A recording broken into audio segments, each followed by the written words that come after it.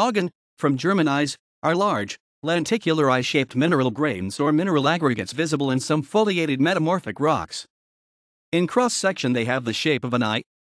Feldspar, quartz, and garnet are common minerals which form augen. Augen form in rocks which have undergone metamorphism in shearing. The core of the augen is a porphyroblast or porphyroclast of a hard, resilient mineral such as garnet. The augen grows by crystallization of a mantle of new mineral around the porphyroblast. The mantle is formed contiguous with the foliation which is imparted upon the rock, and forms a blanket which tapers off from either side of the porphyroblast within the strain shadows. During shearing, the porphyroblast may rotate, to form a characteristic augen texture of asymmetric shearing. In this case, the position of the tails is unequal across the foliation, with some augen showing clear drag folding of the mantle into the strain shadow. This derives a form of shear direction information.